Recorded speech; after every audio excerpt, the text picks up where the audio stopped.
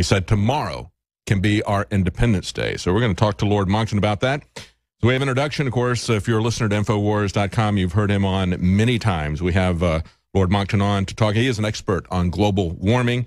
He's been very effective at fighting the lies of Al Gore and others, the censorship that we see surrounding man-made global warming narratives. He's done that in the UK. Of course, he's also a businessman. He's a newspaper editor. He's an inventor, a classical architect, and, of course, the high priest of climate skepticism. But today we're going to talk to him about what's going on with globalism. Also, if you want to find Lord Monkton, you can find him at scienceandpublicpolicy.org, where you'll find many of his papers published, and whatsupwiththat.com, where you'll find information where he exposes the lies of climate alarmism.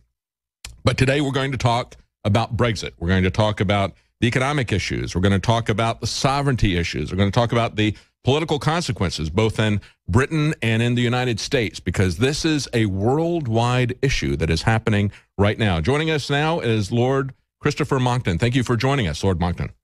Well, David, it's a pleasure to be with you, and my goodness, it's exciting here because I can't tell you who is going to win this vote tomorrow. I hope it's going to be the Brexiteers.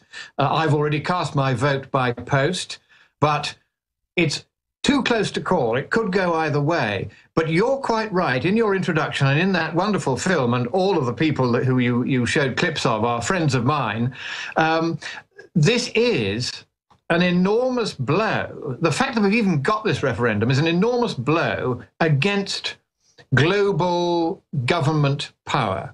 Yes. They didn't ever want us to have this vote. And at least we've got the chance to have our say.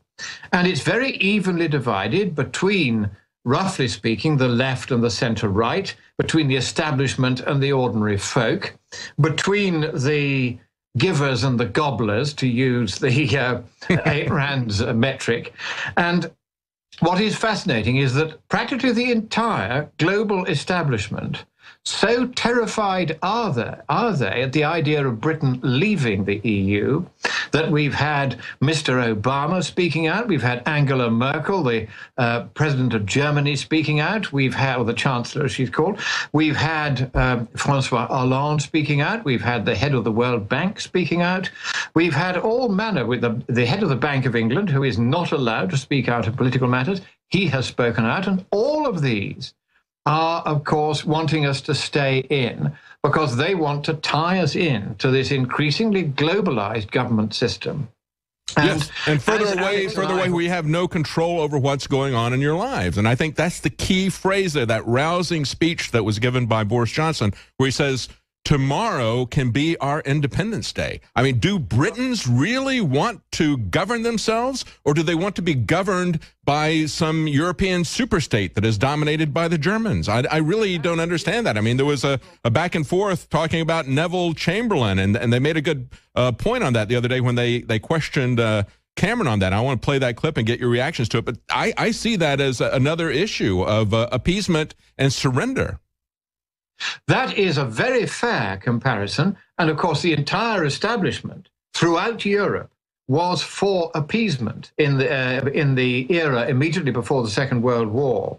And I'll bet you'll never guess which the first state to speak out against Hitler openly and publicly was.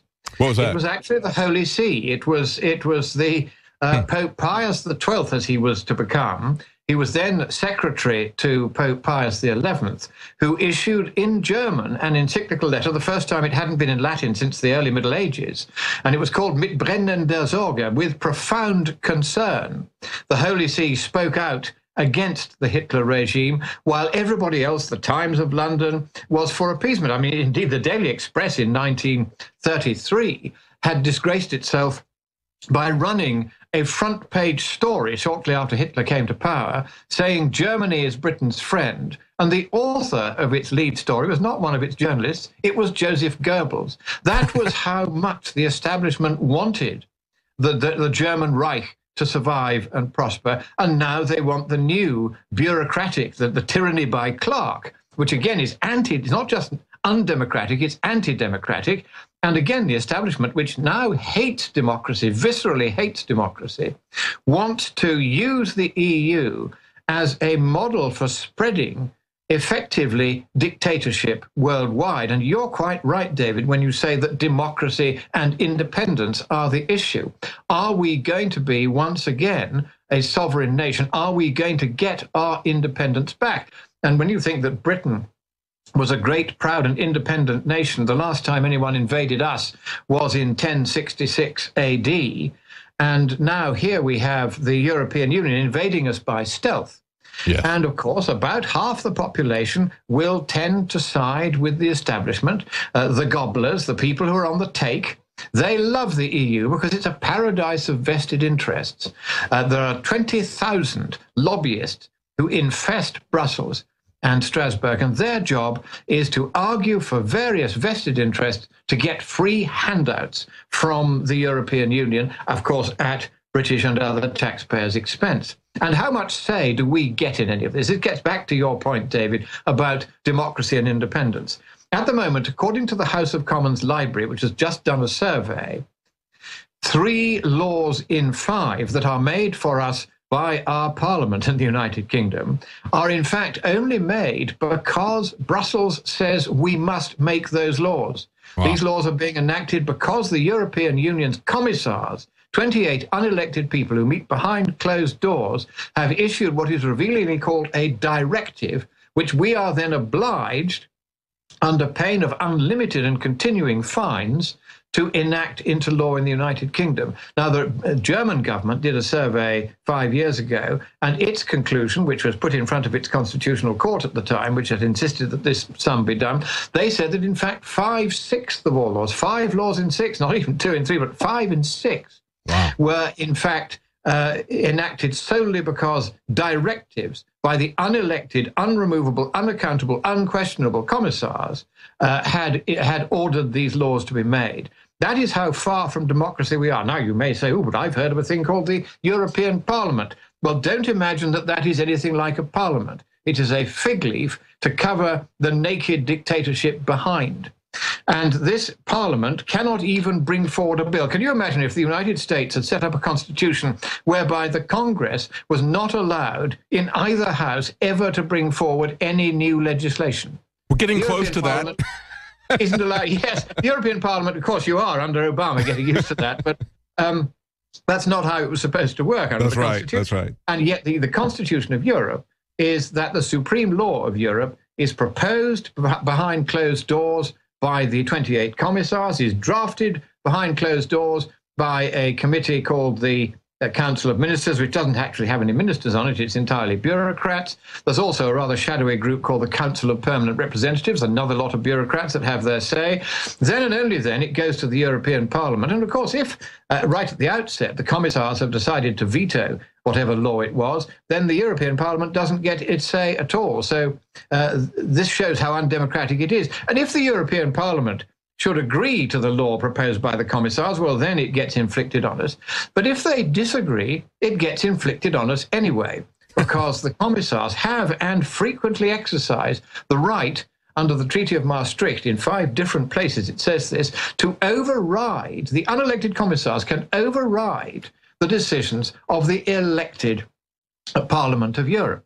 So this is an entirely anti-democratic constitution. In fact, it's very like the Soviet constitution on which it was modeled. And all that's happened is the Soviet constitution has moved westward, and we are now effectively the European Supreme Soviet. And I would add, Lord Monkton, that what we are now looking at with the Trans-Pacific and the Transatlantic Partnership, Senator Sessions, who's one of the only senator that I know that actually looked at the agreement, has essentially said we're going to have the same thing with these trade agreements, where we're going to have an unelected, unaccountable bureaucracy that is going to be able to alter these things at will. There will be a living document, and we will have absolutely no control over them. So what you just described there in the European Union, where they can override all these deals, and of course, it's always about the money. They sell this as an economic opportunity, as an economic union, but then they use it to take our sovereignty. As Boris Johnson has said, and he's been one of the key voices on this, he says, we remain prisoners of a trade regime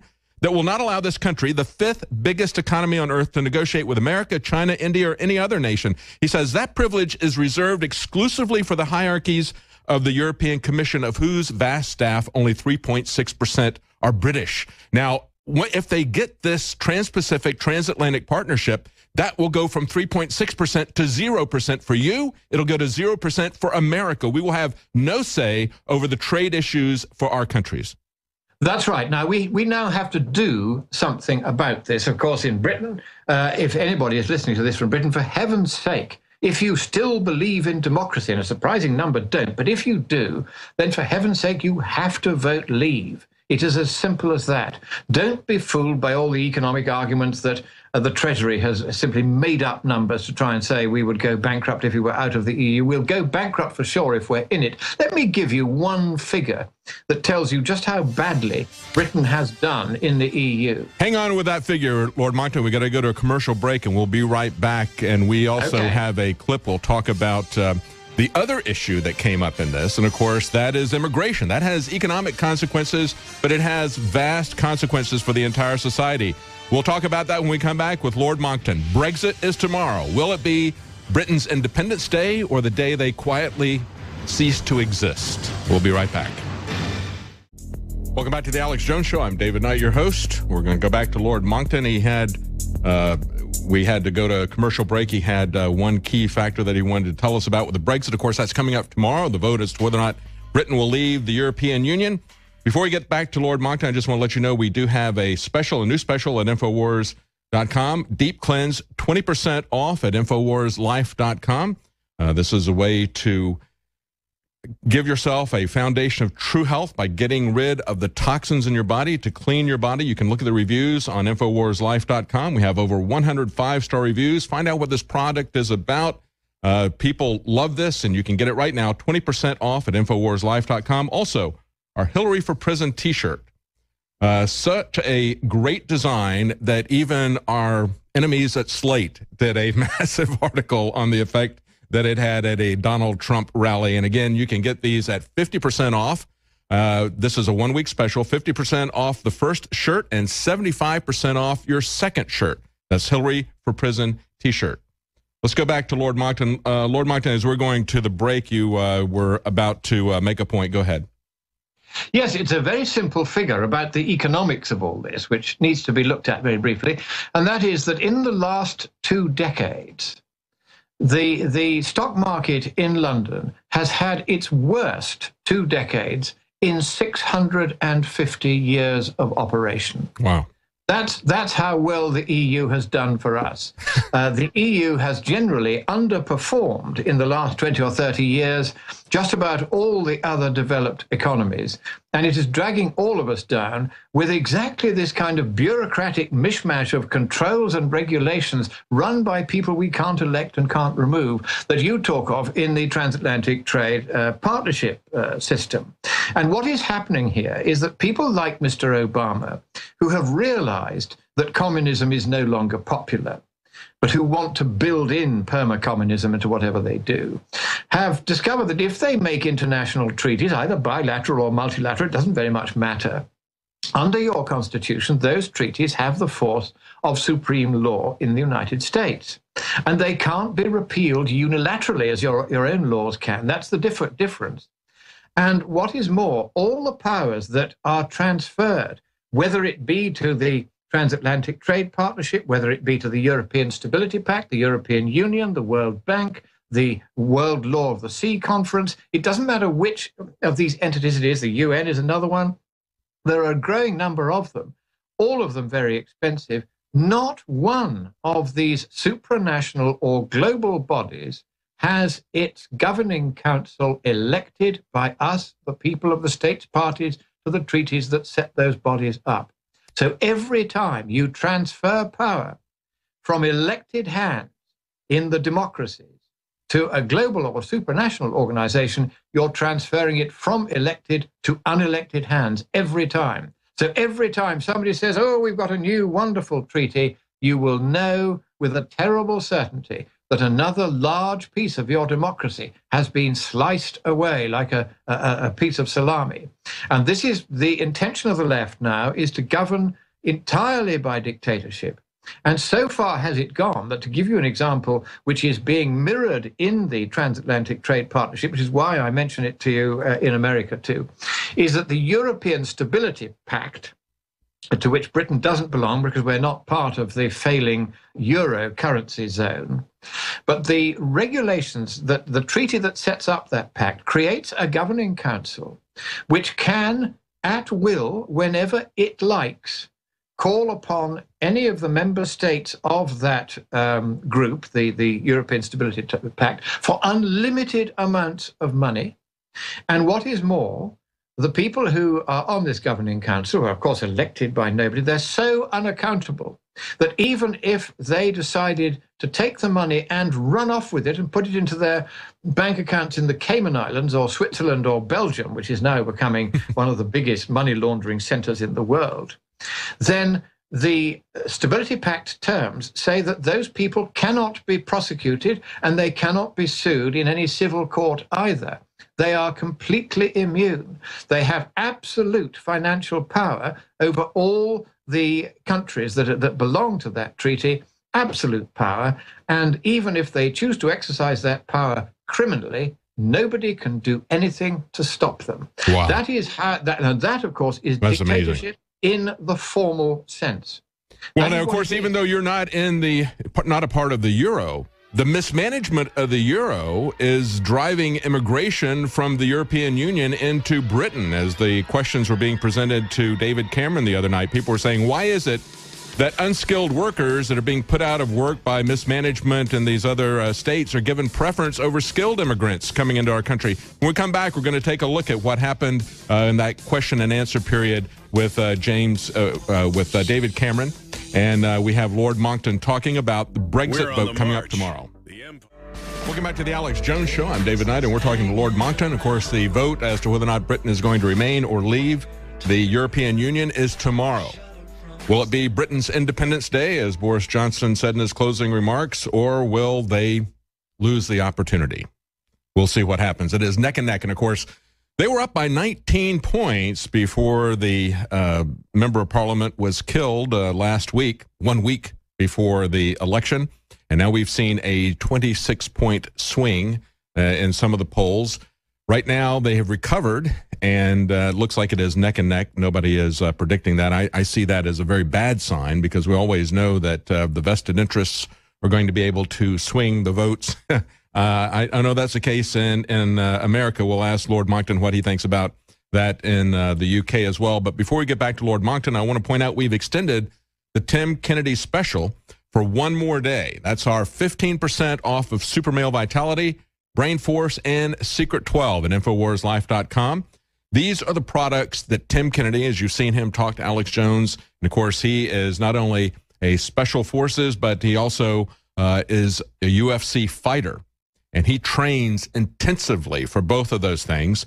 And he says what helps him the most, that he has felt the biggest improvement in, are these three products: Super Male Vitality, Brain Force, and Secret 12. And so we've put those together, call it the Tim Kennedy Special, 15% off. It's been such a big seller, Alex has extended that one more day at InfoWarsLife.com. 15% off Super Male Vitality, Brain Force, and Secret 12. That's the Tim Kennedy Special.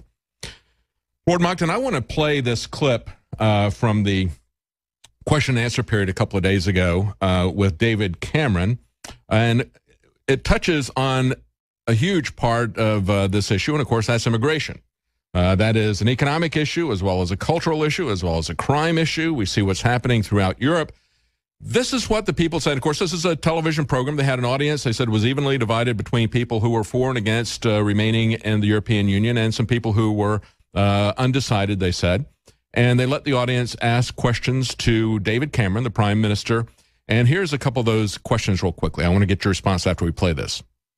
Mr. Cameron, you keep saying that you propose to stop immigrants allowed to claim benefits. Is this just a proposal, or can you enforce it, or have you got to go back to the EU to get it enforced? It's agreed. Yes, sir. It's agreed by the 27 other prime ministers and presidents. It's part of what will become a legally binding document. And these changes are coming in. The head of the European Parliament has said that too.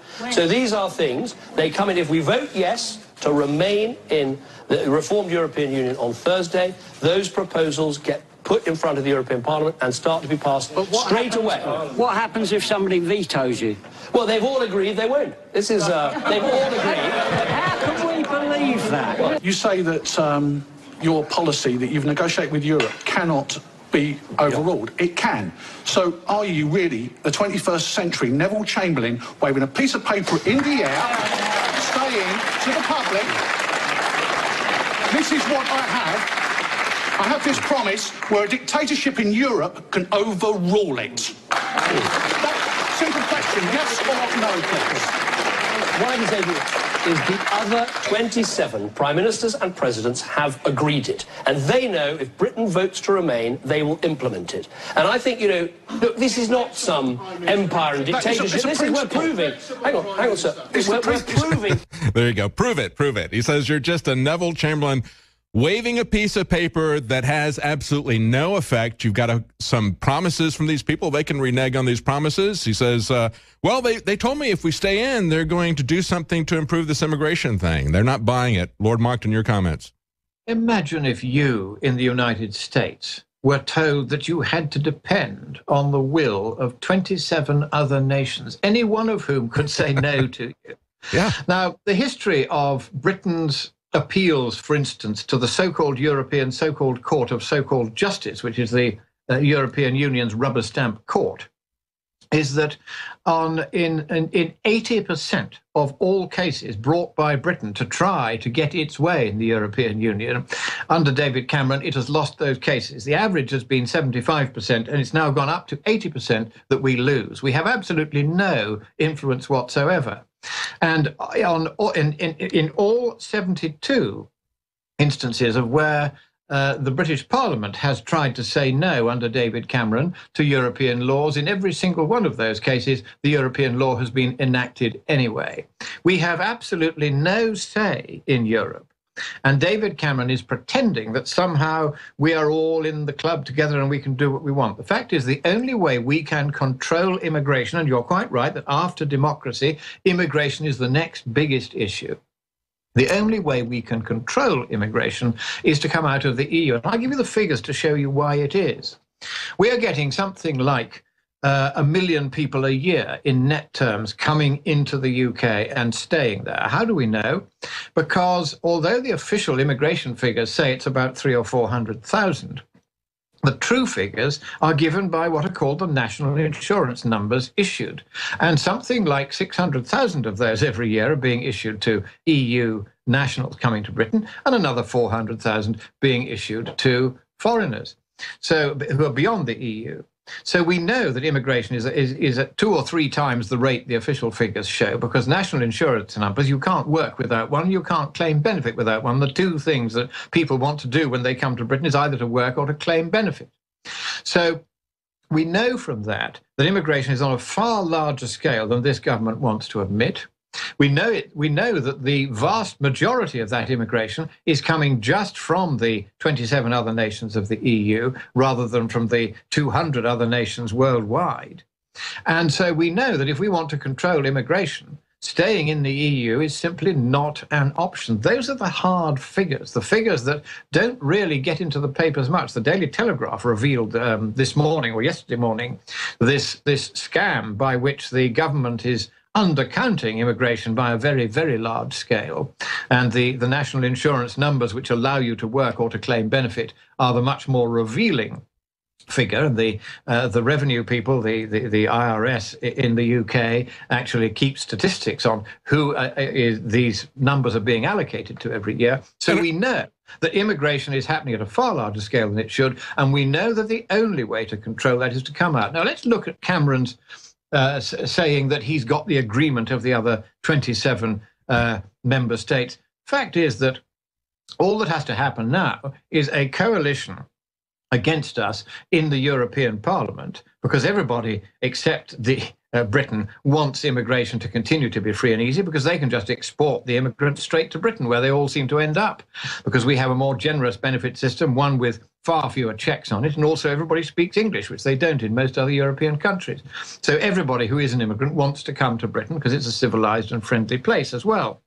So they may well, in the European Parliament, say, well, we're going to vote this down. Now, of course, the commissars could simply say they were going to push it through anyway, but they don't like Britain, so they probably wouldn't. And what David Cameron is admitting to here is, in effect, is that he has lost control of immigration completely, and he has no control whatsoever about what the European Union will do to us if we remain. The only way we will get control over our immigration is if we come out of the European Union, and then we can tell people from the European Union how many of them can come in. We'll obviously want skilled workers to come in. We'll want people who are being treated badly by the EU or by any member state to come in via the asylum rules, just as we always have done internationally.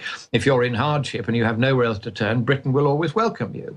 What we're not going to have is this tide of economic migrants. I mean, there'll be another 72 million of them if Turkey joins the EU. Yes. And although Mr. Cameron pretends he doesn't want Turkey to join the EU, privately and behind the scenes, he's been working overtime to try and get Turkey in. He is trying, quite deliberately, to destroy Britain as an independent country so as to establish this world elite dictatorship. If anybody is listening thinks this sounds extreme, that is because his ambition is extreme. The ambition of these people is to do away with democracy altogether. And the single biggest threat to their plan is this vote tomorrow. So if you are listening in the United Kingdom, or you have friends in the United Kingdom who are dithering about how to vote, tell them that this is their one chance to do not only Britain, but also Europe and the world a favor by striking a blow, and a very strong blow, for democracy. And I suppose we might use the words of a well-known film, and we might say, we will not go quietly into the night. We will not go without a fight. And this will be our Independence Day. Yes, yes. I hope that will be the case. And of course, as you're talking about immigration, it is not simply the quantity of immigration that is causing economic difficulty, but it's also the quality of immigration. We have an article on INFOWARS.com. Calais migrants are rioting, and they're chanting F the UK. They demand access to Britain. It's bone-chilling footage that shows their car. Some British holidaymakers driving through thick clouds of tear gas as French riot police battle in vain to restore control on the road leading to the town's port. And of course, this is something that has been going on for quite some time. In Calais, they cannot control the situation that's going there. As you mentioned, David Cameron wants to have Turkey in. This is something else that came up in this question and answer period. As they pointed out, and he didn't deny it, he said, yes, I have said that I would very much like for Turkey to be a member of the European Union. They are already a member of NATO. But he goes, that's not going to happen in my lifetime. I can't really see that happening for another 30 years. And you know, Lord Monkton, it reminded me of the Old Testament story about Hezekiah, where he has the Babylonians come to visit him in Jerusalem, and he shows them all the treasures of Jerusalem. And after they leave, Isaiah comes into him and goes, what have you done? And he goes, here's the message from God. He says, these people will take your sons and they will turn them into slaves and eunuchs. And his response is, good, it won't happen in my lifetime. I mean, that's what we're seeing from David Cameron. Great, it's not going to happen in my lifetime. It'll happen 30 years from now, but it may not happen 30 years from now. It may be sooner. But what a despicable attitude that he would say, fine, we'll let them loot Britain and destroy this country because it won't happen in my lifetime. I'll be able to enjoy this in my lifetime. Well, that is a very nice parallel. The other favorite one I have from biblical times is that curious story of the Lord of Life when he went into the desert and the devil visited him there and said, oh, look at this splendid world. I will give all of this to you if only you follow me. Now, that was a very curious and rather dumb thing for the devil to say because, of course, the Lord of Life already owned the world and indeed the whole universe. Didn't need to be given it by anybody. And so often we are given these exaggerated promises by the forces of evil that either that something good will happen when they know perfectly well it won't, or that something bad, if it ever were to happen, wouldn't happen in their lifetime. This is the line that the devil always uses to try to buy people's support. Yes. And talking of buying people's support, that's really what the entire Remain campaign, the people who want to stay in the EU, that's what they've been doing. They've been using two things. One is fear, saying we can't survive on our own in the tough old world if we come out of the EU. Well, it wasn't that long ago that we had an empire that covered a quarter of the globe and the sun never set on it. It's not as though we haven't had practice in making our own way in the world. We still have our special relationship with the United States, despite Mr. Obama having removed the bust of Churchill from the White House. We still have our special relationship with the Commonwealth of Nations, including one nation, Mozambique, that never was part of the British Empire, that applied to join because it liked the friendliness and common sense of purpose that the Commonwealth has. And so all of these links that we already have, and of course we also have many friendly links with Europe. One thing you should not ever think, David, is that those of us who are tired of the European Union are anti-European. We are pro-European. I studied the ancient civilizations of Greece and Rome. And I'm a huge admirer of the contribution that Europe has made to our civilization in music, in art, in architecture, in literature, in science, in so many different fields. Europe has been the cradle of today's civilization.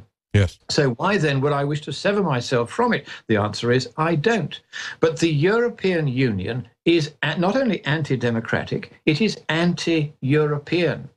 It stands against the continent that gave the world not only the concept, but also the name of democracy. It stands against the civilization, the Christian civilization, that has been such a gentle force throughout the world, such a force for good on balance. Not that us Christians are perfect by any means, but at least we're trying to be.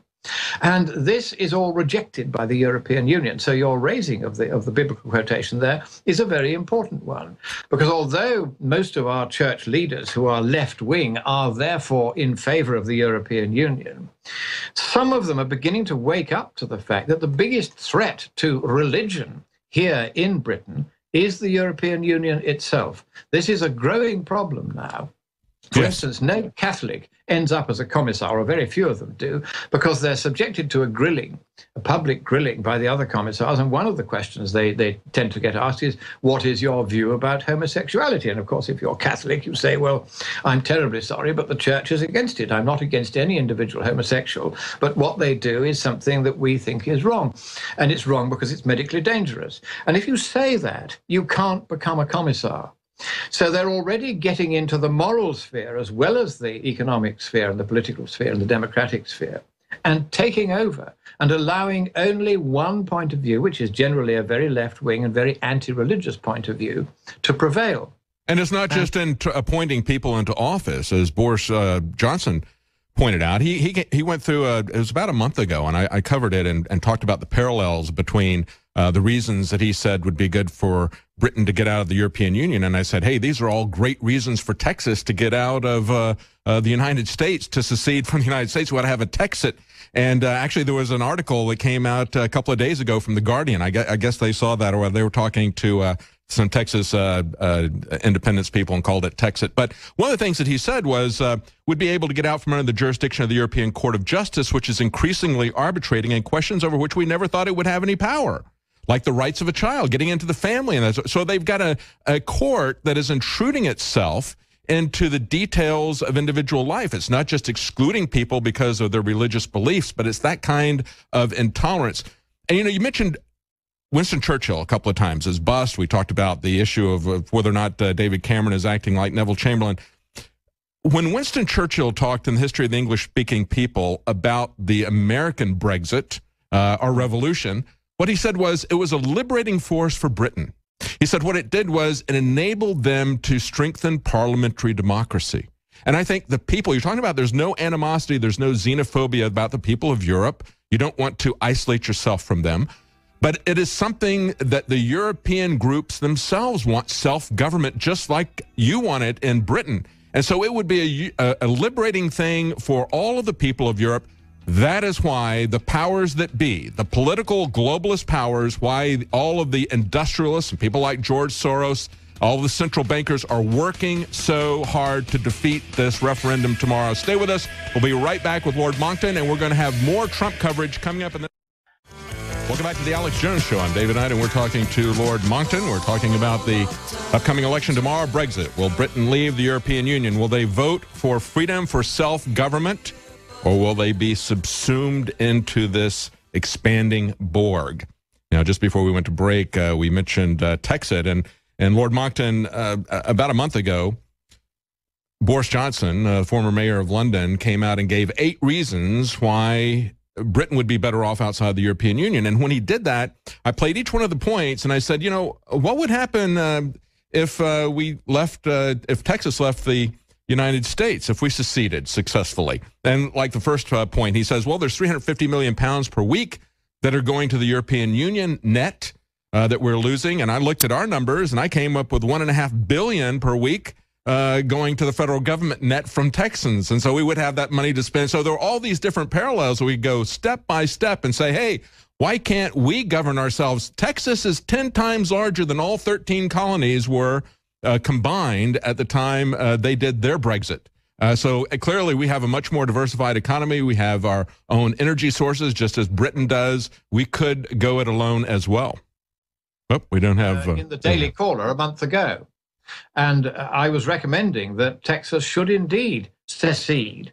I believe it has a right under its own constitution when it joined the Union to reserve the chance to secede if it ever wished to do so.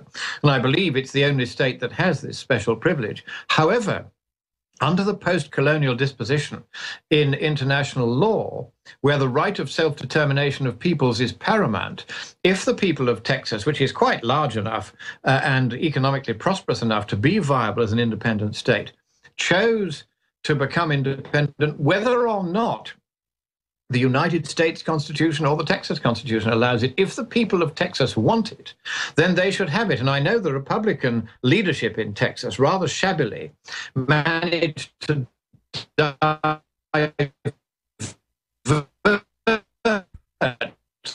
We're getting a little bit of problem there with the reception on our Skype. It's starting to drop out.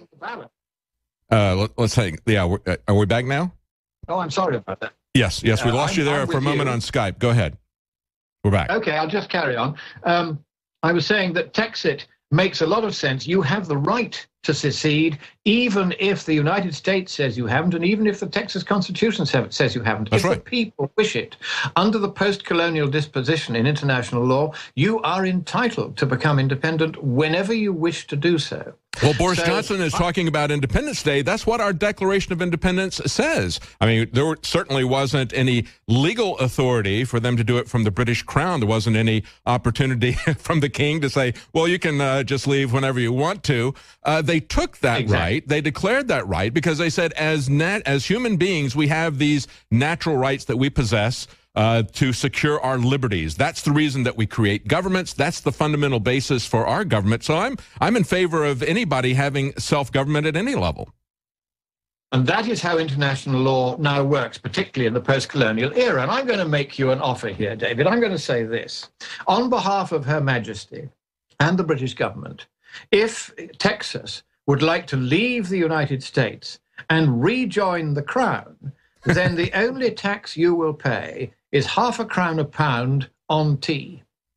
And the rest you won't have to pay. Now, you compare that with what your federal government charges, and you see that you'll be better off under the Crown than you would under the United States. Well, we would have that taxation with some representation. See, the problem we have now, Lord Monkton, is we have regulation without representation, just as you do in the EU, except ours is coming from the federal bureaucracy. They enact an even larger bureaucratic burden on us than the European Union does on Britain. Stay with us. Right after the top of the hour, we're going to be back with Lord Monkton for another 5 minutes. Thank you for sticking around for another 5 minutes. Then after that, Alex Jones is going to be joining us with more comments about Donald Trump's speech today. We'll be right back.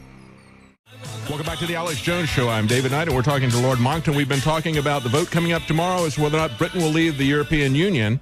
But now I want to switch gears, and I want to talk to Lord Monkton about another vote that's coming up tomorrow, one that's in California. This is a vote as to whether or not California will leave its senses. Well, I should say further leave their senses, because they've done it in so many different ways. This is something, of course, we've talked about many times, and Lord Monkton, usually when he comes on, he's talking about climate change. Again, you can find him at scienceandpublicpolicy.org, scienceandpublicpolicy.org, and What's Up With That. That's WATTS, whatsupwiththat.com. You can find Lord Monkton's writings there. Now, we've seen Bill Nye come out and say that there needs to be RICO prosecution against people who deny man-made global warming. Tomorrow, we have a vote scheduled in California. The Senate is going to vote on a first-of-its-kind legislation scheduled for floor action tomorrow. The measure would allow state and local prosecutors to pursue claims against climate change skepticism as a violation of the state's unfair competition law, as well as extend the 4-year statute of limitations for such claims retroactively to 2021, January the 1st, 2021. The bill, according to the Senate Rules Committee analysis, it says this bill explicitly authorizes district attorneys and the California Attorney General to pursue these claims, alleging that a business or organization has directly or indirectly engaged in unfair competition just because you are engaging in scientific discussion. That is absolutely amazing, Lord Monkton. Your comments?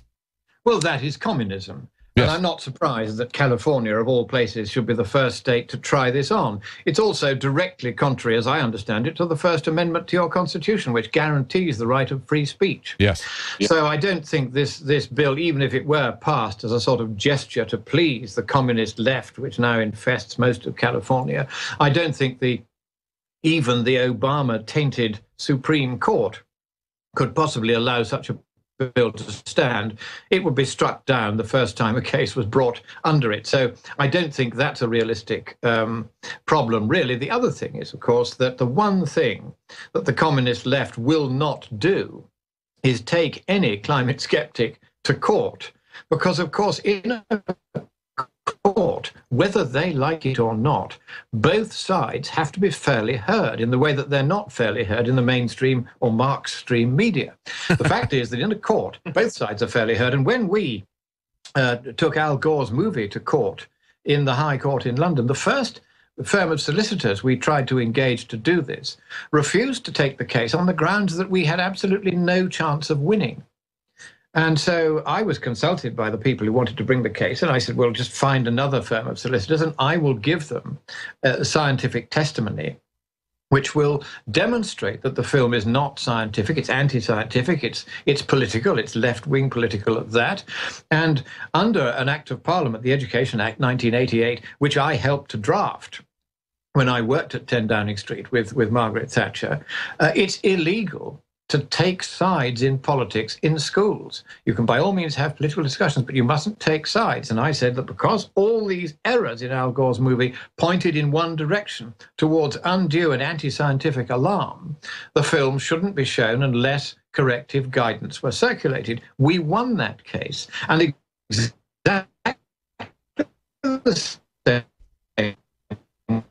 would happen in court against ethics. And they took that case in California. I'm sorry, it's breaking up again. Yes, we broke up a little bit. If they tried to take, if they tried to take that case, even to the left-wing judges in California, once they hear the arguments on both sides, they will realize that it is, in fact, the communist left and the climate change extremists who are wrong, and the skeptics who are correct. The truth will out. Thank you so much, Lord Monkton, and I hope that you vote for your Independence Day tomorrow. We'll all be watching. All the eyes of the world will be on Britain tomorrow. We'll be right back.